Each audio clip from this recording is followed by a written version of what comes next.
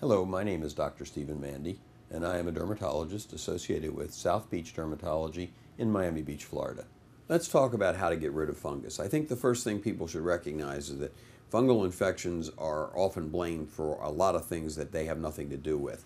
Fungus is ubiquitous in the environment, and people who are susceptible are easy prey for the fungus.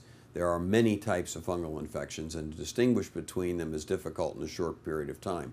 The most common that people see us for are what they call sunspots on the upper back and chest. That can best be treated by the use of a selenium sulfite or Selsun shampoo. There's Selsun Blue.